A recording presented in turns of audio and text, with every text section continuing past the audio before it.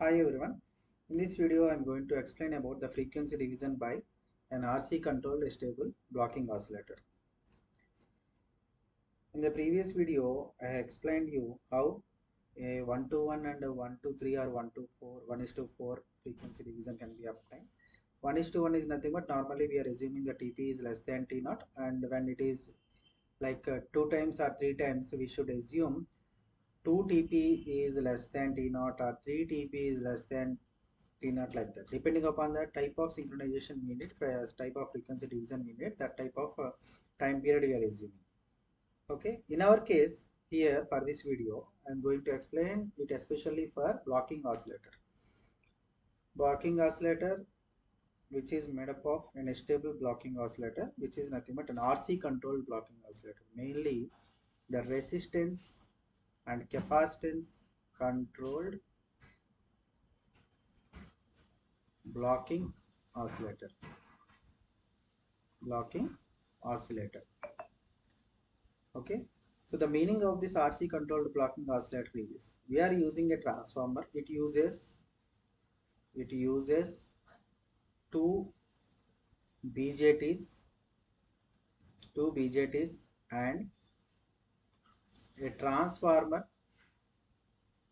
A transformer.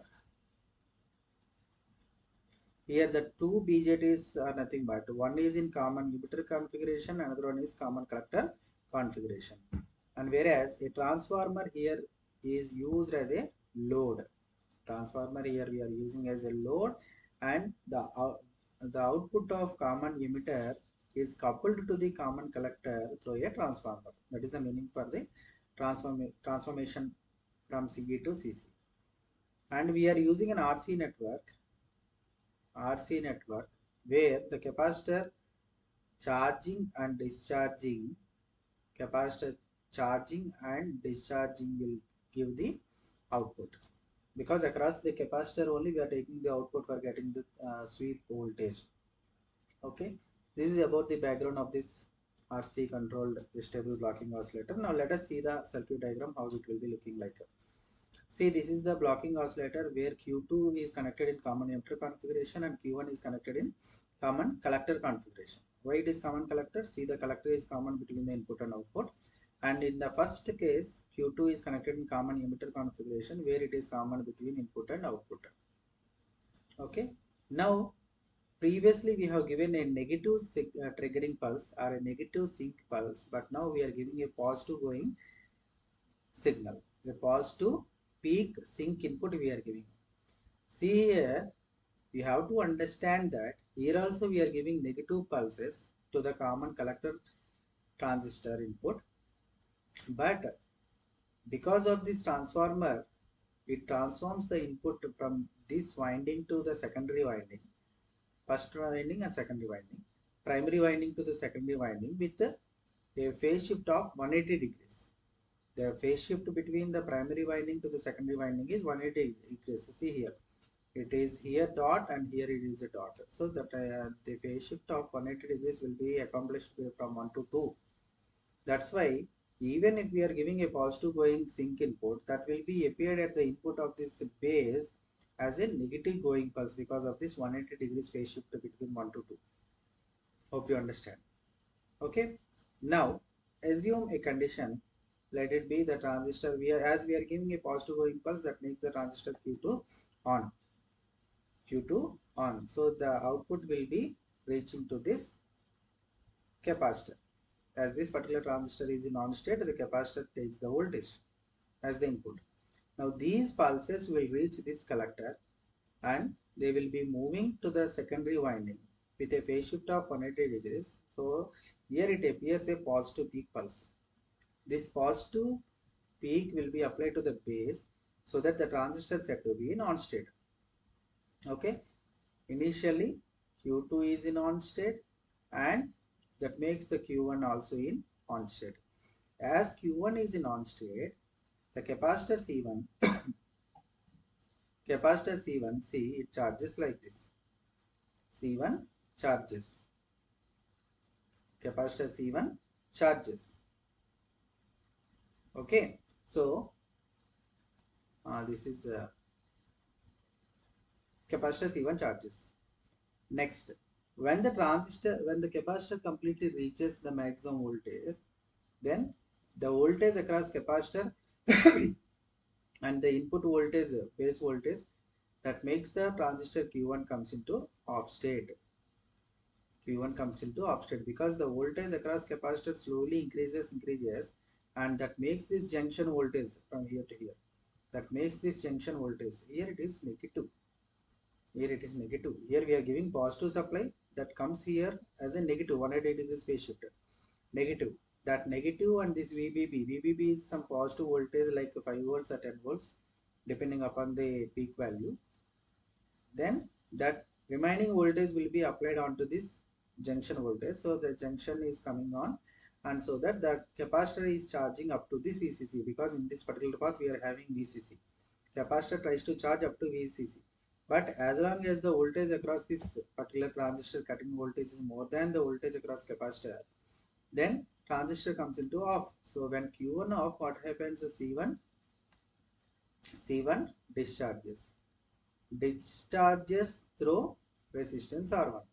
So charging is done through this VCC, through the on transistor and R and C1, but discharges through the R1.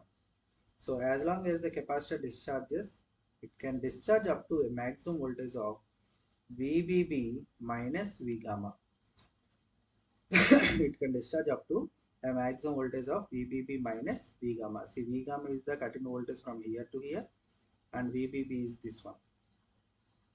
Okay, whenever it reaches the cutting voltage VBB minus V gamma, automatically again transistor comes into on state and capacitor continuously charges. This is the general way. Now we are taking a synchronization pulse, a pulse waveform, such that after 4 pulses it meets the discharging path. See, from TP, from here to here, the first cycle, the capacitor charges. As I mentioned, as the Q1 is in on state, capacitor charges. But when it reaches the maximum voltage V1, this V1 is more for the transistor to turn off, because it breaks down the junction voltage. Then the transistor turns off and automatically capacitor discharges through R1. This is the discharging path. Okay. When actually it has to discharge up to this period. It has to discharge up to this period, which is T0. T0 is the original oscillation period. But what happens? Prematurely we are applying a negative pulse. We are applying a pulse which is sufficient to make the transistor on. Then automatically the transistor comes into on state and the capacitor starts charging prematurely. Okay, it has to discharge up to this value and again starts charging from here onwards. But prematurely we are making all this to happen just a time before than this. Okay, that's why T0 is normal old time period of oscillations, nothing but before synchronization. Old is nothing but before synchronization, and TS is the new time period of oscillations, or we can say after synchronization. After synchronization, this is before synchronization. Okay, so here onwards it continues like that. See, the maximum voltage up to the minimum voltage up to which it can discharge is VBB minus V gamma, but this pulse amplitude and this voltage is sufficient to reach this level VBB minus V gamma, and this will be continue like that for it will be done for every 4 cycles of the input signal. Okay. So the pulse number 4 occurs at this time and has sufficient amplitude to cause a premature firing of the oscillator. Previously it has to charge up to this one, it has to discharge up to this one, but prematurely we are making the transistor to switch on. This is about the Astable blocking oscillator, which is done a frequency division by an amount of 4. So showing the frequency division by a factor of 4. Okay, the same can also be applied onto the stable multivibrator. The same concept can be applied onto the multivibrators also. Why only a stable multivibrator? All the monostable multivibrator, bistable multivibrator, where the triggering pulses we are applying, in that place we can apply sync pulse to get the synchronization with the output waveform and as well as the sync input signal. Okay, thank you.